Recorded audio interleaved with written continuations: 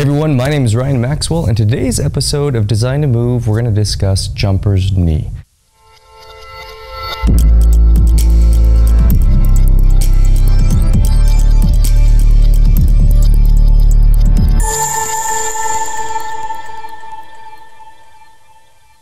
This is a painful condition of the knee, most often related to activities involving repeated and forceful knee flexion and extension, such as the jumping in the name implies.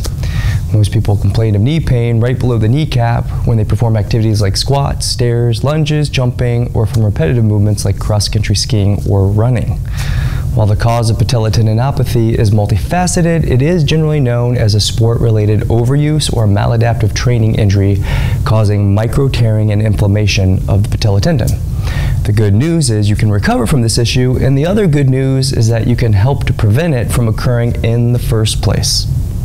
From a preventative stance, it's important to follow a progressive training schedule, introducing appropriate workloads for the hips and the knees in a way that ensures that these tissues can form adaptations to support the forces that you're placing on them.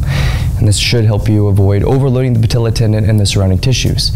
If you have any questions on this or how to create a personalized program so you can keep from overtraining in general, reach out to admin@fluidhealthandfitness.com. We offer complimentary virtual assessments and physical therapy telehealth options, and we would love to work with you. With that being said, today we're going to show you a suggested exercise protocol that will help you to avoid overloading the patella tendon and surrounding tissues by addressing a few of the most common biomechanical imbalances around the hips and the knees. Certainly not inclusive of all the issues that could be present. The first thing will be to do an assessment using a single leg decline squat. If you experience any discomfort in the knee when performing the test, you'll want to discontinue this tutorial and have it evaluated further by a trained medical professional. Remember, this isn't a substitute for medical advice. With that out of the way, let's go ahead and get started.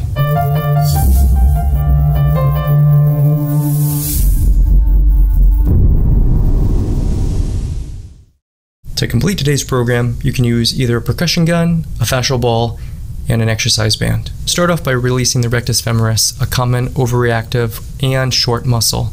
Using the vibration gun, you're going to trace a line from the middle of the kneecap all the way up to the SIS, looking for an adhesion or a trigger point. The trigger point is a hypersensitive area that can be relaxed by applying gentle vibration. Typically 30 to 60 seconds will do. If you don't have a vibration gun, you can use a fascial ball to do the same technique, which is going to again create a neuromuscular inhibition of the muscle. By applying pressure between the ball and the femur, the muscle will relax, and once you get the sensation to subside, you can start to do a pin and stretch technique like is being demonstrated here. This should help to break open some of the fascial beds as well.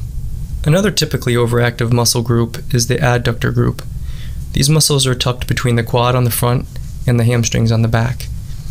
We're using the gun once again to find adhesions or trigger points and isolating the area with vibration until we get a relaxation response from the muscle. It's important to note that you don't use a lot of pressure or torque into the tissue to accomplish this. Using very gentle pressure, you can isolate the sensitive spots for about 30 to 60 seconds until it desensitizes and becomes quieted. If you don't have a vibration gun, once again you can use a fascial ball to accomplish the same release or neuromuscular inhibition. Using pressure again between the femur and the ball, you can again compress the muscle until it relaxes and creates again a state of inhibition. Once that's created, you can start to rotate the leg through external rotation to help to stretch and pin the tissue through the pressure, helping to break down the collagens. You don't want the hip to move, and you want to make sure that you're bringing the stretch to a momentary spongy, taut feeling, not tight. If you overstretch, the muscle will guard, and it will reduce the efficacy of the technique.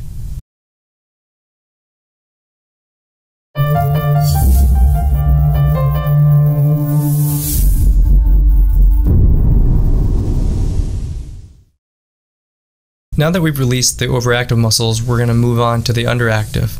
The first one we're going to target is the hamstring complex. You'll notice that we're lying prone with an exercise band lassoed around our foot. We're using an ankle cuff to get better leverage at the ankle. What you'll notice once again is that there's very little movement happening from the pelvis or the spine. We're trying to stay fixated through our back and our hips. We want to draw the focus or attention to the back of the leg, and again, namely the hamstrings, both the lateral and medial. We can focus on the medials by turning the toe in, or focus on the laterals by turning the toe out.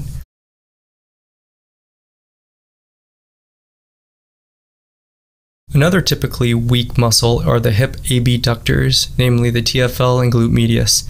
This is a sideline hip abduction exercise focusing on internal femoral rotation and hip abduction. We're using the wall as an isometric pressure to focus on hip extension. We're going to draw the leg up, making note that we don't move through the spine, and try to stay focused on the hip motion without creating any accessory motion from the lumbar.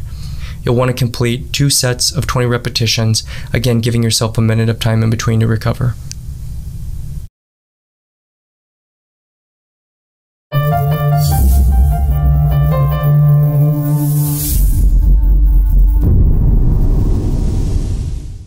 You'll want to improve our coordination by engaging in a multi-joint integration exercise. This is going to teach us how to slowly control and load into the connective tissues of the patella so that we can improve blood flow and overall viscosity of the tissue beds at the patella itself. We're going to eccentrically control the knee flexion, resisting against the band tension, making note that our hips stay parallel to each other, stacked so that they're parallel to the floor underneath you. Make sure that your knee is tracking with the second toe, and slowly eccentrically decelerate for a count of 6. Our last exercise is an elevated heel single leg squat. This allows the knee to translate more forward so that we can put more tension on the connective tissues. This should help with the endurance and durability of those connective tissues as they improve. Make sure once again that you maintain your center of mass, not allowing the spine to tip to one side or the other. And again, try to get the knee down to about 60 degrees of knee flexion, the hip to about 50 degrees of hip flexion, and the ankle to about 25 degrees of ankle dorsiflexion. You'll want to complete 2 sets of 2 minutes with a minute in between to recover. Thank you for joining us for another episode of Design to Move. This session was dedicated to decreasing the likelihood of developing jumper's knee or patella tendon pain. With the changes that you make from the video, your body should be able to move more efficiently, transmit forces through the knee more efficiently, and better yet, improve your performance overall. In the case that the changes don't help, there are more individualized treatment options available like manual therapy or other modalities that a skilled physical therapist or kinesiologist may be able to assist you with. Reach out to admin@fluidhealthandfitness.com if you want more information. As always, remember your body was designed to move, so stay in motion, and we'll see you next time.